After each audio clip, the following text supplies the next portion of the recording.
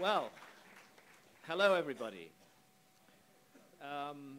Thank you so much to the organizers of this event for making it happen. I think it's really important. And Jim, I was listening to what you had to say, and I resonate with a great deal of what you're saying.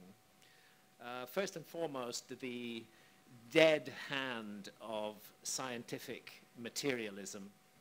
You very nicely pointed that up, that we have an orthodoxy, a controlling hand at work in our society which believes that everything can be reduced to a material substrate, and that if you can't weigh it and measure it and count it, it doesn't exist. And this, unfortunately, is still in the forefront of science, and certainly in the forefront of the academic establishment. But it's important to be clear that scientific materialism, or the reference frame behind scientific materialism, is not a fact. It is actually a belief system. It's the belief system that certain powerful scientists and their friends in large corporations and in government hold, but it is not a fact. And that fact, that claim to factuality is increasingly being challenged and undermined by an awakening consciousness. And that's the second point that I'd like to pick up from what you said, this issue of our state of consciousness, the human state of consciousness, and the impossibility of moving to something new using the vehicle of the old state of consciousness. So with these preliminary remarks, I would like to look at the issue, the contentious issue of psychedelics and civilization, and to place this in the context of ancient history. You see, in our society today, the controlling powers, governments, large corporations, the religious hierarchy, condemn, quote unquote, drugs utterly. But we have to understand that those controlling powers that are condemning, quote unquote, drugs are the very controlling powers that are ruining and destroying our world today. They are diabolical powers which seek to divorce the human being from his or herself. They have been responsible for so much misery, so much dreadfully bad management in the world today that I think we're reaching a point where we shouldn't listen to anything they say. And I see that to be very true in the case of young people with regard to the issue of psychedelics. Now, let me be clear. I am not here to advocate drugs. It's not my business to tell you what to put into your body and what not to put into your body. But it's not the bloody government's business either.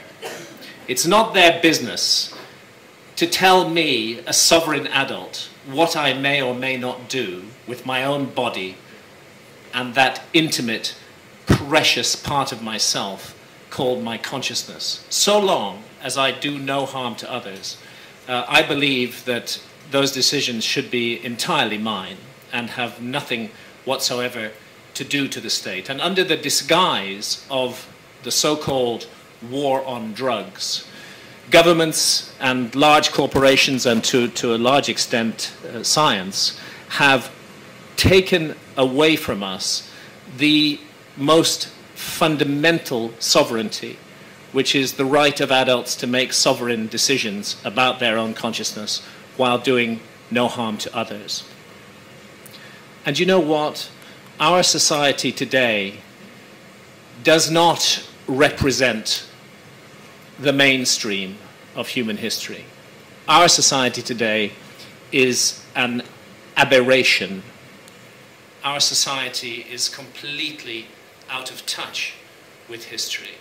And I just want to make a few points in relation to that. If we look at some of the great civilizations of antiquity, those civilizations whose monuments still stun and awe us today, for example, the ancient Egyptians, we will find that the ancient Egyptians made regular, targeted, sacred use of visionary plants. And the achievements of ancient Egypt cannot be separated from their use of visionary plants. I have in front of me on my computer screen an image of Nefertiti presenting an opium poppy to her husband Akhenaten. Can you imagine Michelle Obama presenting an opium poppy to President Obama? And in another image from ancient Egypt, we see rays descending from the sun into the forehead of an initiate, and those rays take the form of the datura flower, a powerful visionary plant. And you will find all over ancient Egyptian art the blue water lily. You will often see images of ancient Egyptian figures holding it up to their nose. You might imagine that they're simply appreciating the scent of the blue water lily. But this is not the case at all. The blue water lily was used as a visionary agent in ancient Egypt. And we can be quite sure of this because traces of a liquid extract from the blue water lily were discovered in alabaster jars stored in the tomb of Tutankhamun. And that liquid extract has only one function, which is its visionary function. Interestingly enough, the ancient Egyptian tree of life, on which the god Thoth, the god of wisdom, writes the name of the initiate when he or she, through multiple lifetimes, has attained the life of millions of years. The ancient Egyptian tree of life has recently been identified by my friend, the ethnopharmacologist Dennis McKenna, as Acacia nilotica.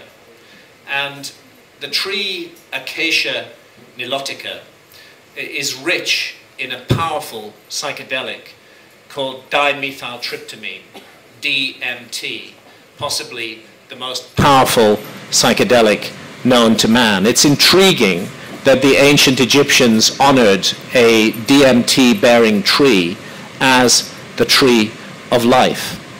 And let us remember where we get the word chemistry from. Some might argue that extracting the DMT from the bark of Acacia nilotica was beyond the capacity, the chemical capacity of the ancient Egyptians, but I don't believe that was so. Our word chemistry actually comes from the name of ancient Egypt, which was Kemet. And from that Kemet we get both chemistry and alchemy. So I think we can say with some certainty that we do know what the ancient Egyptians were smoking. There's a fascinating relief on the tomb of Tutankhamun, on the second shrine of the tomb of Tutankhamun, which you can find in the Cairo Museum today. And it shows a row of individuals, initiates, again receiving into the forehead, into the center of the forehead, traditionally the symbol of the third eye, receiving rays of light from a star. Now, what's interesting about this is the comparison in ancient Egyptian iconography with the pineal gland. And it has recently been, it's pretty much solid science now, pretty much confirmed that the pineal gland in mammals produces DMT. You see this highly illegal psychedelic, dimethyltryptamine. It is in fact a natural brain hormone. We all produce it in our own bodies. Everyone in this room is illegal right now.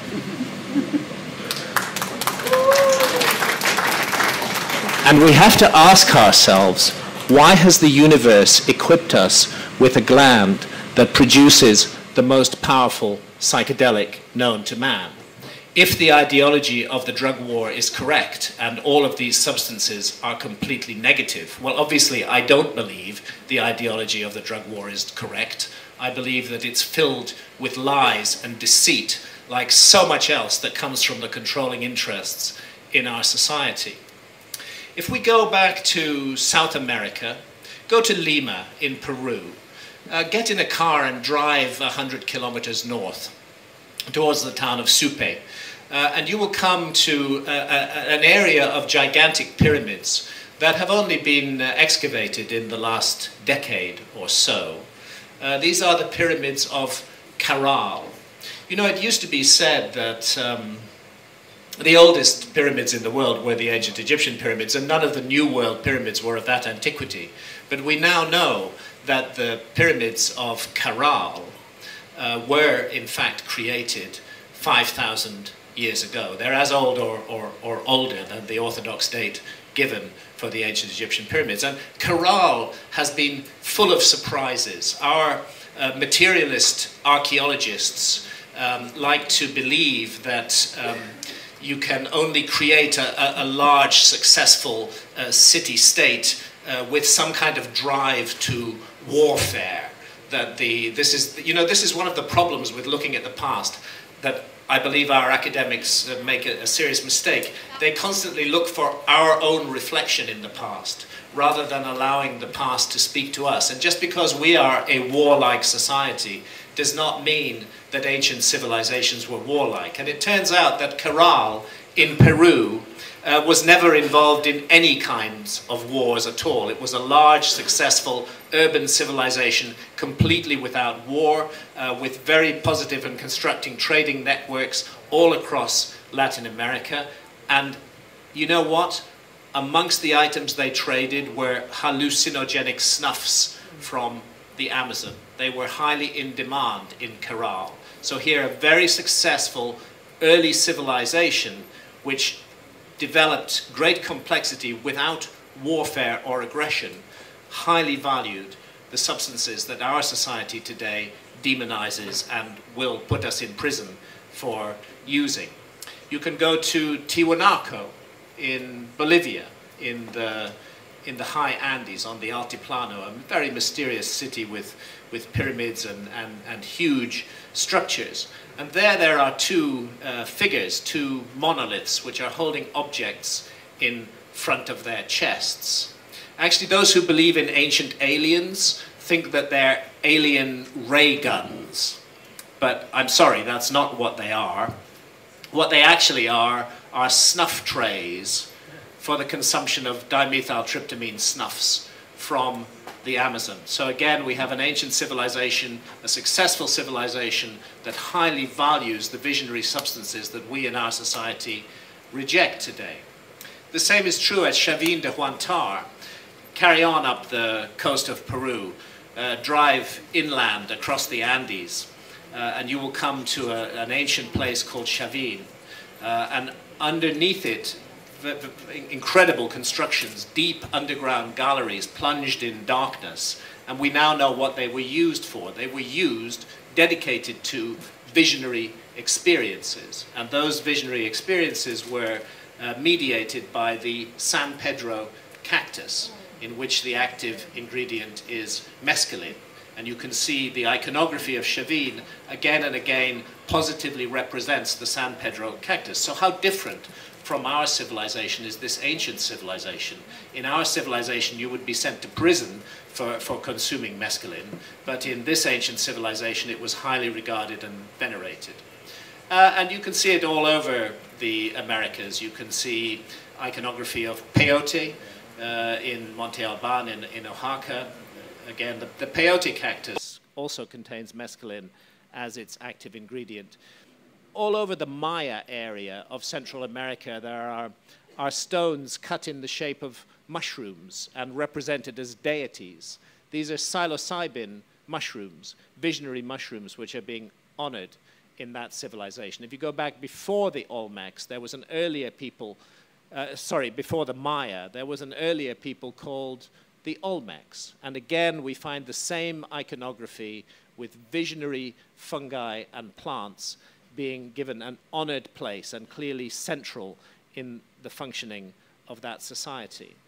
There is even an argument, a very strong argument, that has been put forward by a number of radical scholars that the drink in the Vedas of ancient India, which is referred to as soma, which allowed unification with the realm of the deities, was a psychedelic brew based on the Amanita muscaria mushroom. And closer to home, go to Eleusis in ancient Greece. Eleusis now is just a ruin on the outside of Athens.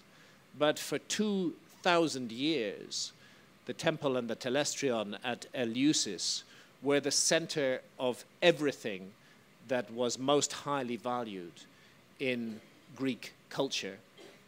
And we have testimony from so many of the great names of the past who made the pilgrimage to Eleusis, who drank what is called the kykeon, a brew that was offered to them as they went into the chamber of initiation, and whose lives were transformed as a result of it. Pindar, for example, says, "Happy is he who, having seen these rites, goes below the hollow earth, for he knows the end of life, and he knows its God-sent beginning."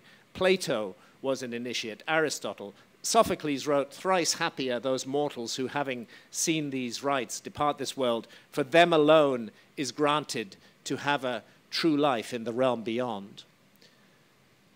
In other words, the initiates in the mysteries of Eleusis underwent an experience that banished their fear of death, that made them understand that this life is only part of something much grander, that the body may die, but that the soul continues. Cicero wrote, "Athens has given nothing to the world more excellent or divine than the Eleusinian mysteries."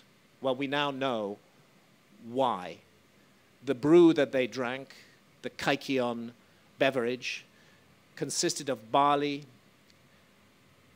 and a non-poisonous form of ergot containing LSD-like visionary alkaloids.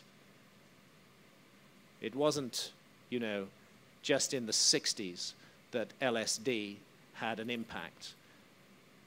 A substance very similar to LSD lay at the heart of the Eleusinian mysteries. So, you know, we shouldn't be surprised to find the use of psychedelics at the heart of so many ancient civilizations, because it's obvious now that they've played a key role in human behavior. When I look at the chart of the evolution of man, you know, from the last common ancestor with the chimpanzee about 6 million years ago through until us today, well, quite frankly, what I'm looking at is 6 million years of boredom. Because for most of that period, our ancestors were incredibly dull. They started making stone tools 2.5, 3 million years ago. But you know, the first stone tool tradition, the Aldebaran stone tool tradition, once it had been created, our ancestors stuck with it without any change for more than 1 million years. Tells us two things. They were passing down cultural traditions, and they were completely incapable of innovation. They got stuck in that rut. And even when there was a change of tool type to the Acheulean tool tradition, the same thing happened. Once it was introduced, it got stuck. And they kept on repeating it endlessly, endlessly, endlessly down the ages without any change or innovation. And it's really not until long after our ancestors had become anatomically modern. People who look like us have been walking this planet for about 200,000 years. Maybe longer than 200,000 years, but the earliest anatomically modern human skeleton is about 200,000 years old. It's from Ethiopia. Every indication is that their brains were identical to ours, their anatomy was identical to ours, and yet their behavior remained locked in that multi-million years of boredom. Until suddenly, and it's really after 100,000 years ago, and most clearly 40,000 years ago or less, it's as though some kind of light is switched on in the human brain all over the world. Something extraordinary happens. Cultures that were not in contact with one another all start doing the same thing, and the thing they're doing is creating art. creating incredible art. I don't know how many in this room have had the privilege of visiting the painted caves of France and Spain, and you have some in Italy as well. But really, it's an incredible experience to go into these caves and to see these amazing works of art that our ancestors were creating 30 or 40,000 years ago. As a matter of fact, one of the oldest pieces of art to come down to us from the Upper Paleolithic is from Italy. It's from Fumani Cave in Italy, and it's 35,000 years old. And it shows a creature which is part human and part animal in form. It has the body of a human being, but the head and horns of some kind of bull or aurochs or bison. It's a hybrid creature, and you can find similar art in 3 dimensions from Hohenstein-Stadel Cave in Germany, where you find the figure of a lion man with the body of a human being and the head of a lion carved in mammoth ivory. Now, we have to ask ourselves where this kind of imagery comes from. Let me be clear to you, the imagery is universal. The imagery of creatures that are part animal and part human in form. The technical term for those things is therianthropes. That's from the Greek therion, which means wild beast, and anthropos, which means man. Suddenly our ancestors are creating images of hybrid creatures.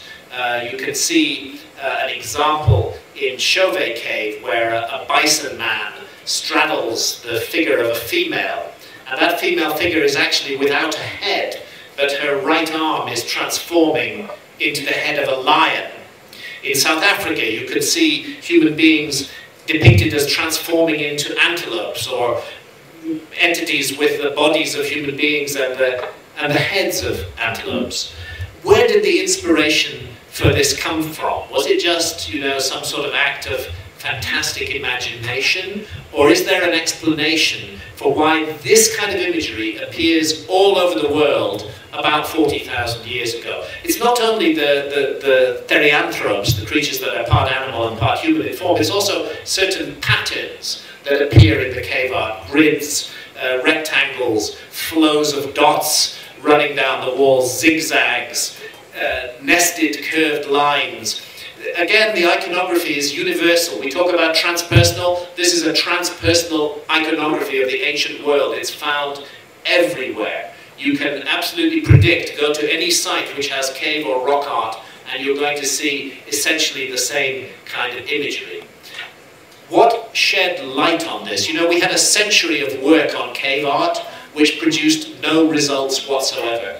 We only started to get results when a number of scholars, particularly Professor David Lewis Williams at the University of Witwatersrand in South Africa, began to look at experiments that were done with human volunteers and hallucinogens back in the 1950s and 1960s, before the war on drugs kicked in. And those volunteers were often asked to describe their experiences and to paint or depict what they saw in the visionary state that those substances introduced.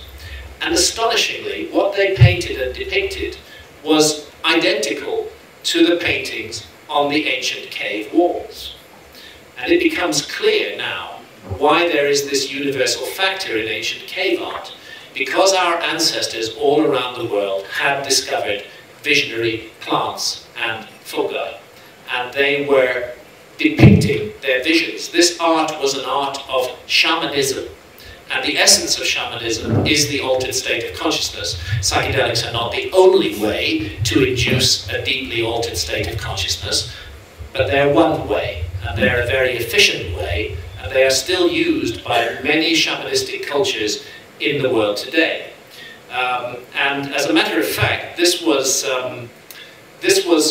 why my first experience with a psychedelic was totally accidental. It was in 1974. I was 24 years old, and it was at a festival in England.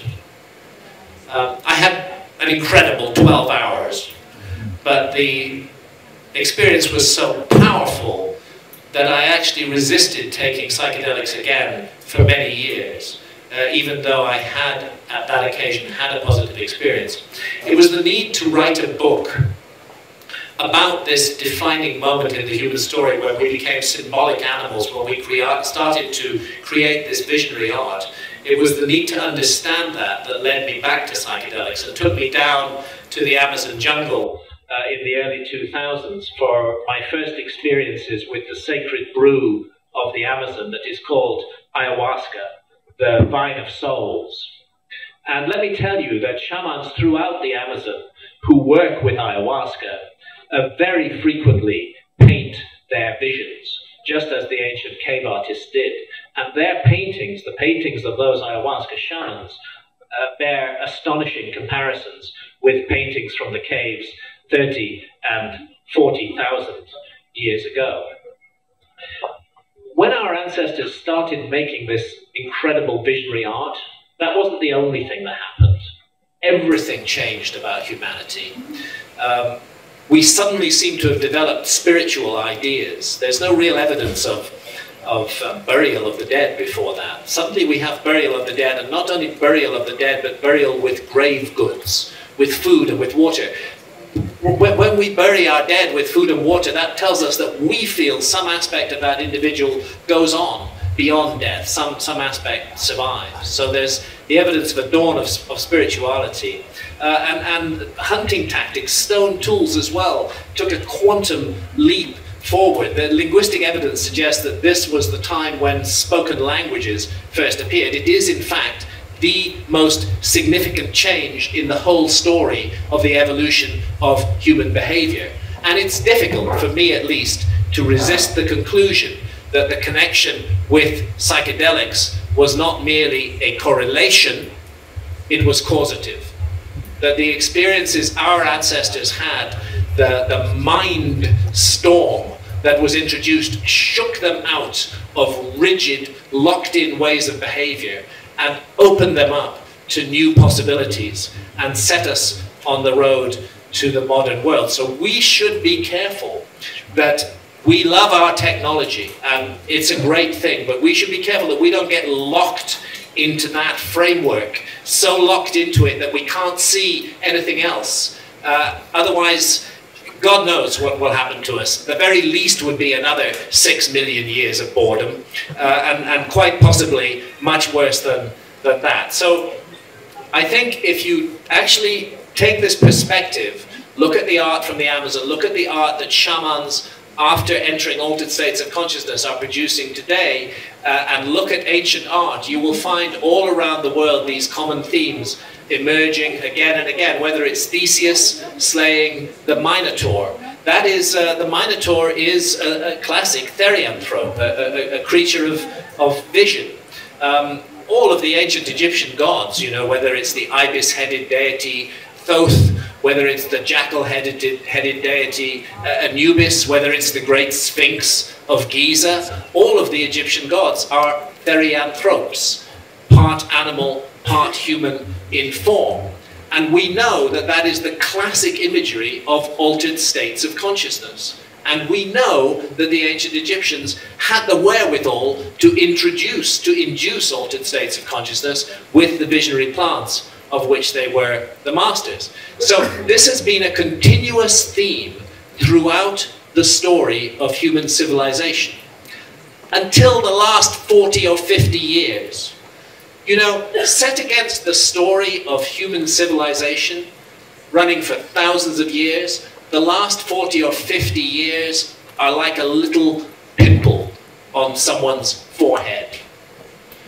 We shouldn't set so much store by what we're told by our corporate leaders and our politicians who claim to know better than we do what we need for ourselves. We should start thinking for ourselves. We should wake up, as Jim indeed rightly observed we are doing, because an awakening is occurring all over the world. So it's reasonable to wonder, why actually is our society so rabid, so angry, so furious about consciousness-altering drugs and plants? Well, but particularly where the psychedelics are concerned, which have a long history of positive sacred use, what actually are those in power really afraid of? You know, why is it that if you are found in possession of DMT, which anyway, as I've explained, is a natural brain hormone, that you can have your door broken down by the police, they can enter your house without your permission, they can grab you from your living room, take you away and throw you in prison for years. Why is that okay? Why do we just accept that okay? Why don't we actively resist that intrusion on the sovereignty of adults? Because if we are not allowed to be sovereign over our own consciousness, forget about any other kind of freedom. No other kind of freedom matters if we don't deal with that one first. We have to be sovereign.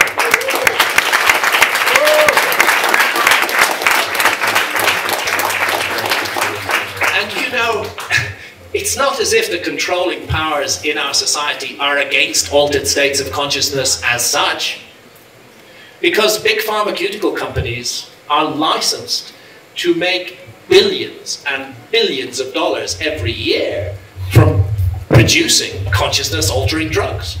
Really horrible consciousess-altering drugs, you know, like Ritalin or Prozac or Ciroxant, which do not enhance consciousness in any way. They actually just force us back into the box that our society wants us to be in. And what about alcohol, you know, which is a very powerful drug, and by the way, an extremely dangerous drug.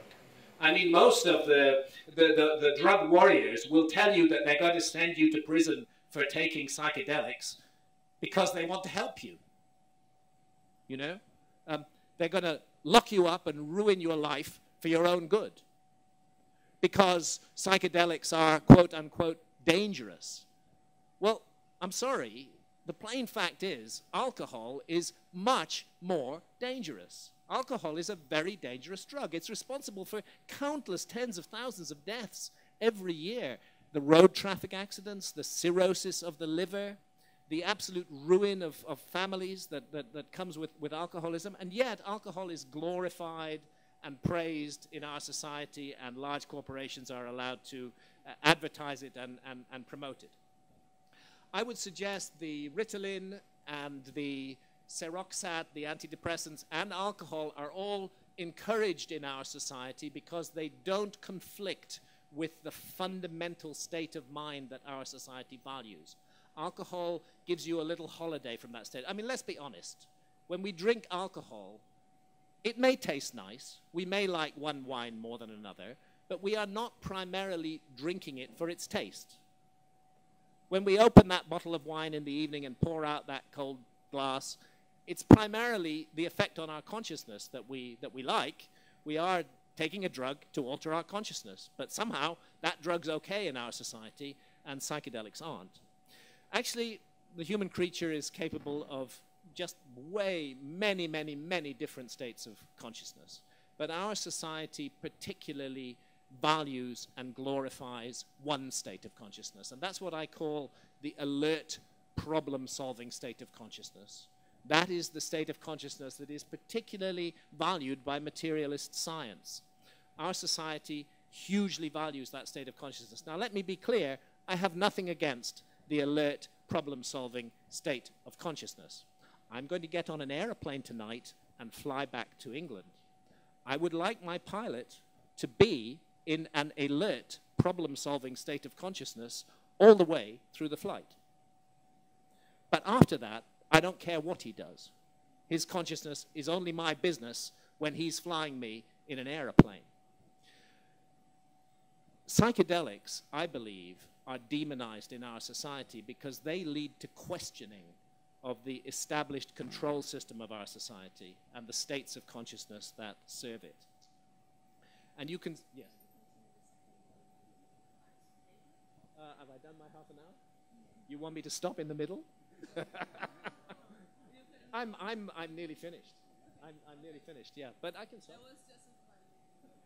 Yeah, I've done my half an hour. I have.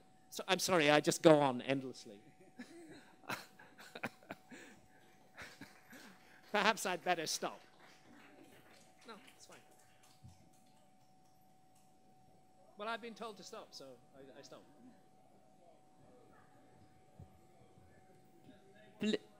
What? Please finish. Would you like me to finish?